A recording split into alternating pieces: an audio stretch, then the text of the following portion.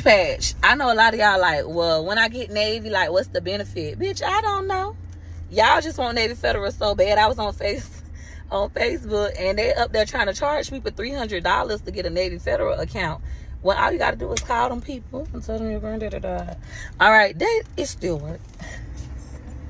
That ain't how I got my Navy Federal account. For those of you who might want to try to call them and try to get my account out of it, that ain't how I got mine, though. But anyways, the benefit of having a Navy Federal for me has not really been nothing. It's been no benefit.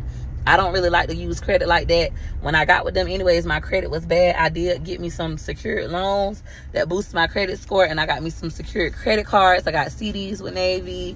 I got a money market account, all that stuff. But if y'all want Navy that bad, I'm just telling y'all, that's the way to get it.